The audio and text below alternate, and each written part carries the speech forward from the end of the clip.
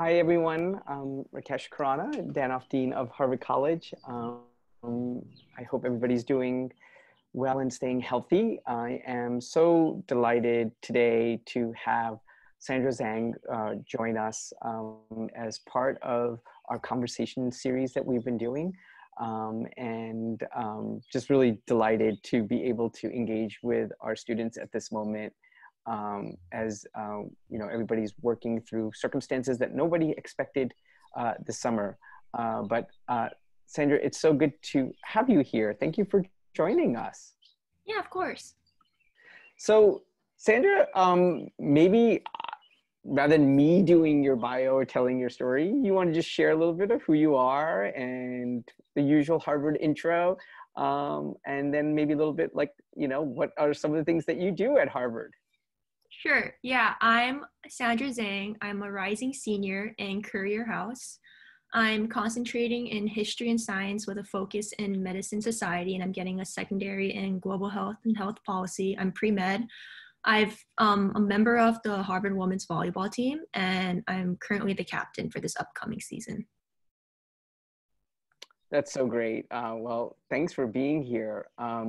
So Sandra, so you just got named captain for the upcoming season, and obviously the spring unfolded in ways that none of us had anticipated. And I was just wondering, how has that played out for you? How's it played out for your team? What are some of the challenges, and what have been some of the surprises?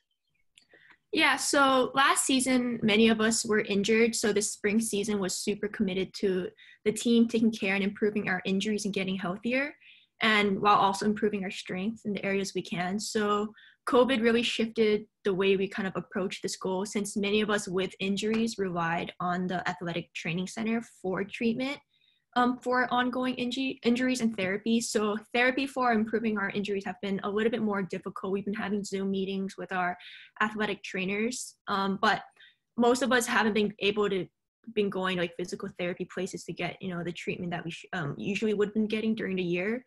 But also at the same time, the stay-at-home order forced us to stay at home and allowed our bodies to heal through rest. So that's also been great too.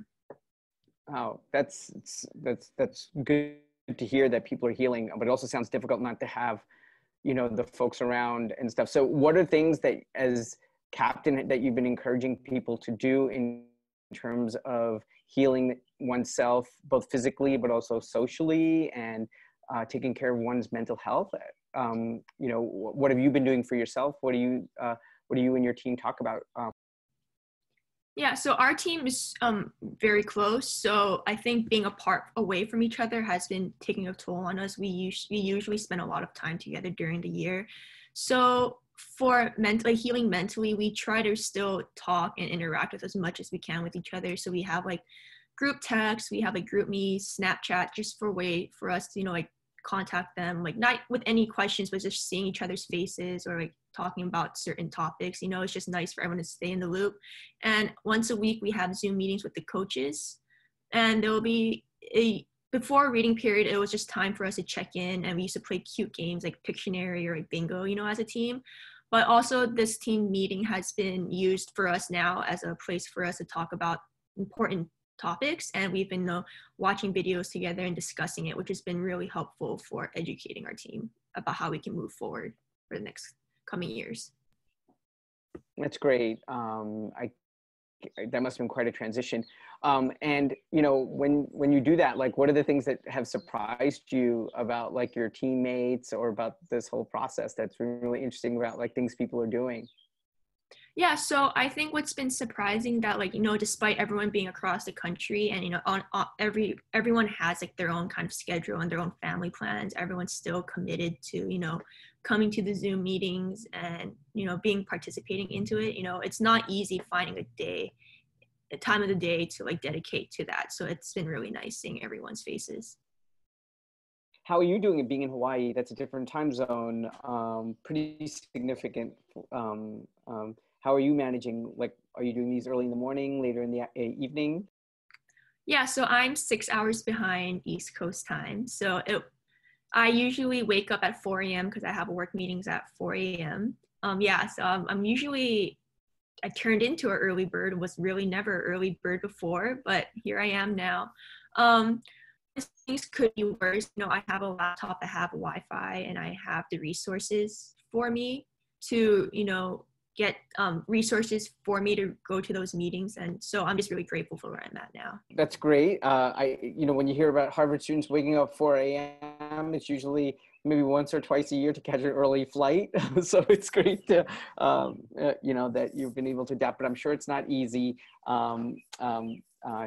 And thank you for, you know, meeting that challenge. So how's home life been? Like, what is the sort of everyday like, you know, things for Sandra? You mentioned, you know, being in family, and that Hawaii's had some sort of pretty, at least what you read in the paper, social distancing has been pretty sort of enforced early, and you know, visitation and those types of things. There's a lot of management around that. What's happening? Yeah, so my grandma just turned 90 years old this year, and my mom's an ICU nurse, and she actually is in contact with COVID patients in her hospital. So it's been really interesting how our family at home like social distance with each other. So like now we kind of don't really eat dinner together just so we can avoid certain like contacts, just in case for my grandma, since she is really old. But and I've been trying to help out more with my grandma, you know, like making dinner and stuff, just so like to keep the load off my mom. My mom did for a while sign up for like a hotel program for the hospital, could send nurses to stay in a hotel if someone in their family or household was like a person that was at risk. So that's been nice. But overall, I've just been really staying at home. I actually like never go out of the house kind of. I kind of just stay in my yard and do workouts in my yard. But it's been really nice. The weather's been great. So, and I enjoy seeing the sun. Yeah, that sounds difficult though, with both the really important work that your mom's doing in the front lines of this pandemic, but also to have your grandmother, you know, who is at an at-risk population, and that you're taking on that responsibility, kind of navigating all of that. That sounds challenging. It could be makes me worse. really, Yeah, but it's okay. this is what I love about our students is you have such a thoughtful sense of perspective, and that you always are thinking about how others' needs are being met, and putting yourself out there. So what is, just out of curiosity, as a person who was not a varsity athlete in college, what does a everyday workout look like in the backyard of Sandra?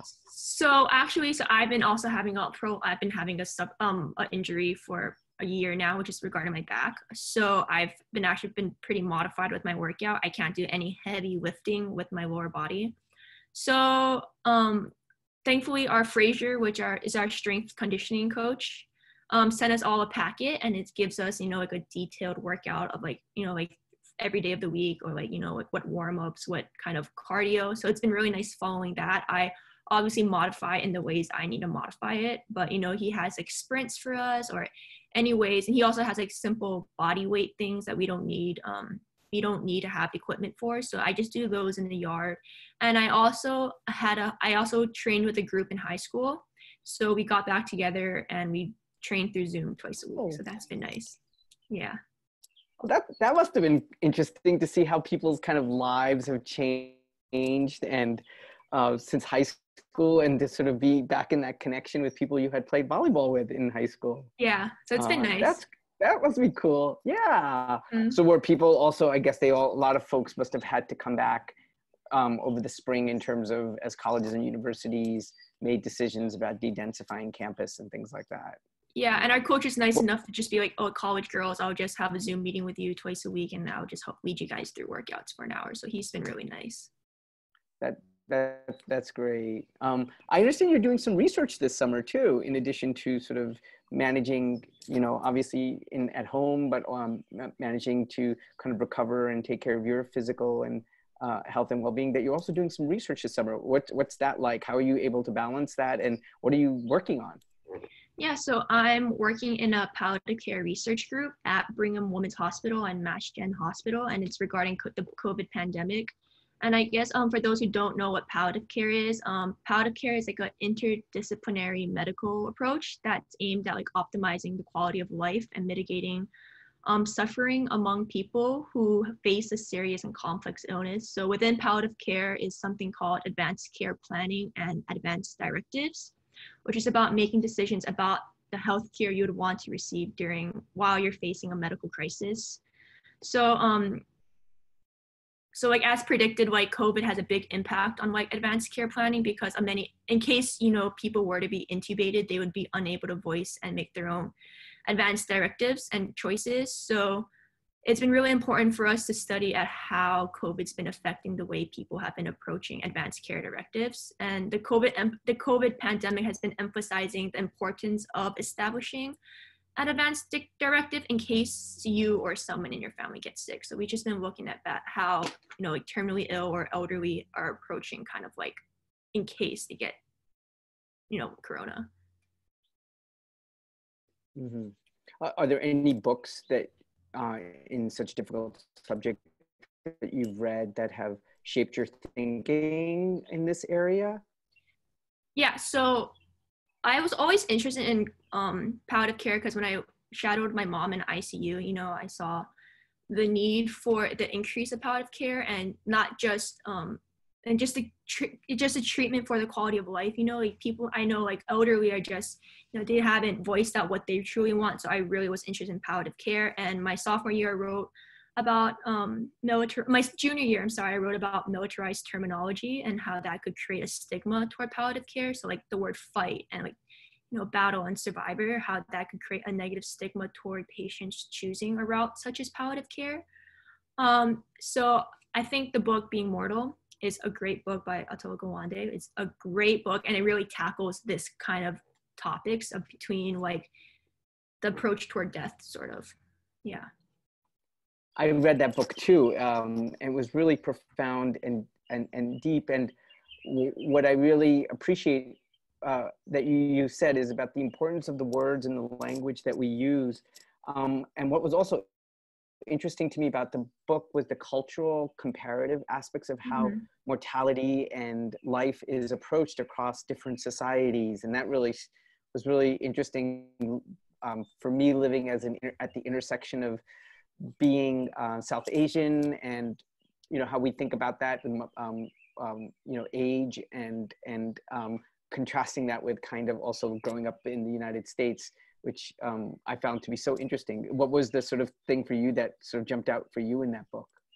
Yeah, so my mom being an ICU nurse in America, obviously she was, kind of trained like with the Western ideals. So, and then for her, I know it's been difficult. Her parents her father used to still live in China back when before he passed away. And, like she was very conflicted because her family members in China didn't really understand the idea of like, palliative care and just, treating his symptoms rather than treating his illness. So my mom was very conflicted with, what she sees at work and what she tells other family members, but versus like what she's actually experiencing, so that was like definitely something that was like tricky in our family, which was like very interesting. But that's really interesting about what you shared, and like how at work and given our different ways that we connect to family and stuff, how we manage that. I am so glad that you were able to spend a few minutes with us today and with me. I'm glad to see your face. I really miss seeing all of our students, and I miss seeing you on the shuttle bus. On the quad shuttle. I miss the shuttle too. Yeah. Would you ever think that you would be saying that? No, honestly, no. It's crazy. Yeah.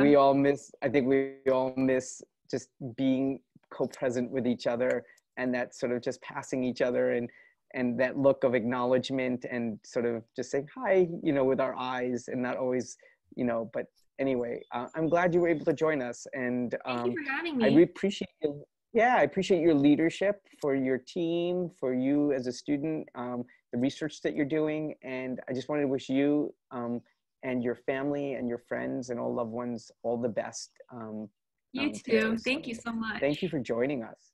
Yeah. All right, take care. Thank you.